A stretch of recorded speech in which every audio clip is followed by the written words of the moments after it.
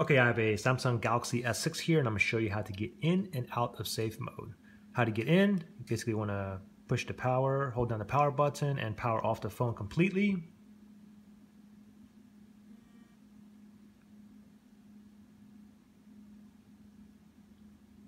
Once it's down completely, what you want to do is turn on the phone, so hold on the power button. And as soon as it comes on, then you want to hold down the volume down button. Okay, I let go of the power button and now I'm holding down the volume down button, and I'm going to continually hold down the volume down button until the whole boot process, until it's totally boot up. And then I'll know I'm in safe mode when it says safe mode down here in the bottom left hand corner. So I'm still holding on the volume down button. Okay, here we go. Here's safe mode. Now I can let go. I'm in safe mode now. Now how to get out of it? There's two ways what you can do is you can scroll down here and it'll give you the option here, safe mode enabled.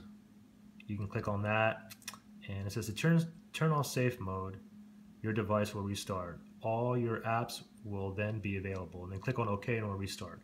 Or the other way to go ahead and to get out of safe mode, you just simply click on restart, just like that. It's a regular restart. And once your phone boots up, you should be out of safe mode. You guys have any questions or anything, or still need help getting in or getting out, just comment below. All right, thanks. Bye.